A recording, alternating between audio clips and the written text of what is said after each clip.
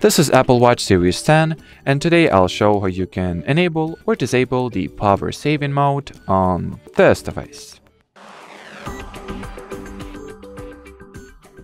So at the start, take your Apple Watch and unlock it. Now press the side button once to launch the control panel.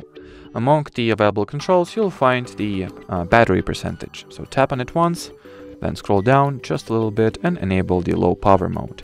Then confirm by tapping at the turn on button, and here you have it, your Apple Watch is now in the power saving or low power mode. In order to switch it off, the procedure is the same. Just open the control panel, look for the battery percentage, tap on it, low power mode tap or click at the low power mode on button, and the power saving mode or battery saver feature will be switched off. And well, as far as this video goes, that'll be it. So thanks for watching and bye bye.